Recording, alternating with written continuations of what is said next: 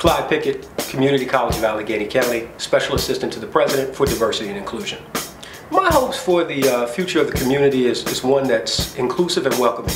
I want folks to feel like they can go anywhere in our community and feel welcome. That's my ultimate hope for our community.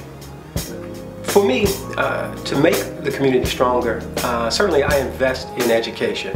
I put my time in terms of serving the community and making sure that I go above and beyond to reach out to the youth. To me, a community is only as strong as its young people and the opportunities that we provide for our young people. So to me, it's all about the service that I put in to the future, the kids. I think for me, my biggest challenge coming up was the substance abuse issues of my father. That was a tremendous obstacle for me, and a lot of times it provided a sense of hopelessness for me. I was fortunate enough to connect with some people who provided mentorship and really some guidance during some difficult times in my life to let me know that there was hope and that there were opportunities out there.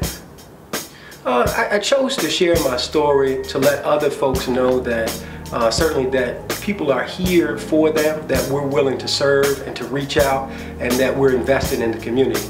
So for me, it's all about giving back, and I think a good way to give back is through your own testimony.